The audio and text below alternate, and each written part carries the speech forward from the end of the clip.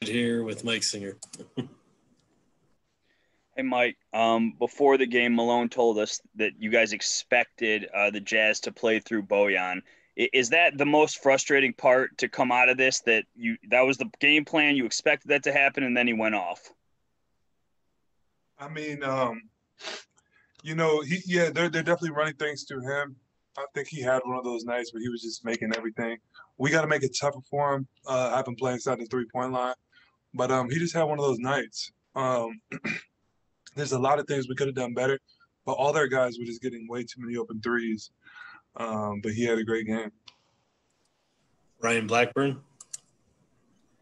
Hey, Mike. Michael Malone talked about just multiple efforts and trying to get out to the three-point line as much as possible. How difficult is that on your body, especially in a season like this? And is that just sort of an underrated factor when talking about defense in today's NBA?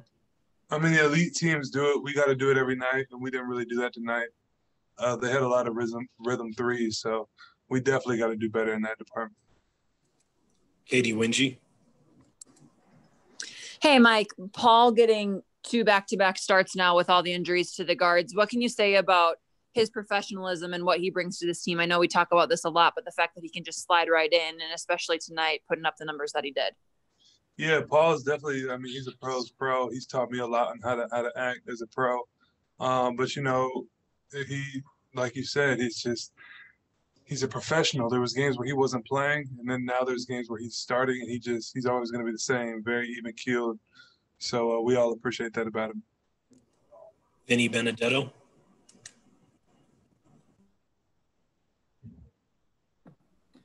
Hey, Michael, it seems like this might be like one of the more intense workloads you've had on the basketball court in a while. I guess, how are you feeling physically at this point in the season, and what kind of things are you doing to kind of manage, any of the nagging injuries or, small injuries, those kind of things?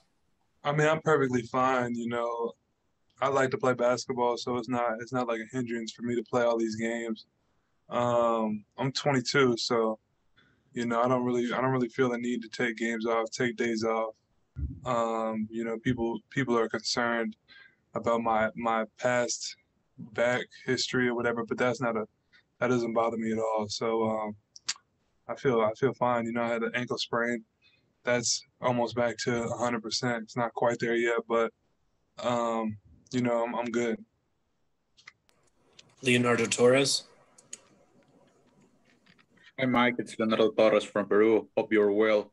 Mike, what positive things can you take away from this loss against the Utah Jazz? Yeah, I mean, that's right now, I think record-wise, they're the number one team in the NBA. And I just think that tonight we played hard. It was a good game, came down to the wire. We made some mistakes that we shouldn't have made, missed some open shots. But I feel like we easily could have won this game. It could have easily swung the other way. So that's a positive, it's a good test for us. Just beating New York, who's been playing amazing. Played pretty good against Utah, just came out a little bit short. We got another big test tomorrow, but overall we're in a pretty good spot, so we're not panicking at all. Mike Singer. Hey, Mike, what's your relationship like with Jordan Clarkson, and do you like going up against him? I mean, we're both, from Missouri. I grew up like a big fan of his because I was younger, and he played at Mizzou, and I got to go watch his games, and I always – that was one of my favorite players on the team. So we definitely have a pretty cool relationship whenever I'm out here in LA in the offseason. I see him around and we link up.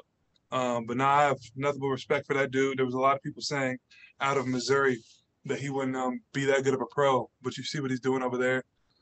He's ridiculously talented. And I think he should probably win Sixth Man of the Year. So nothing but respect for that dude. All right, Mike, we got time for one more. We're going to end with Esteban Abed. Hi, Mike from Córdoba, Argentina. Considering the physically was this game, do you think this was a biggest test from the playoff? Us in Utah, we definitely have a history. Everybody know what happened last year in the playoffs. Jamal and Donovan had that historic playoff series, and we came back from 3-1. So this is definitely a little bit of a rivalry. So it's always going to be this physical when we match up.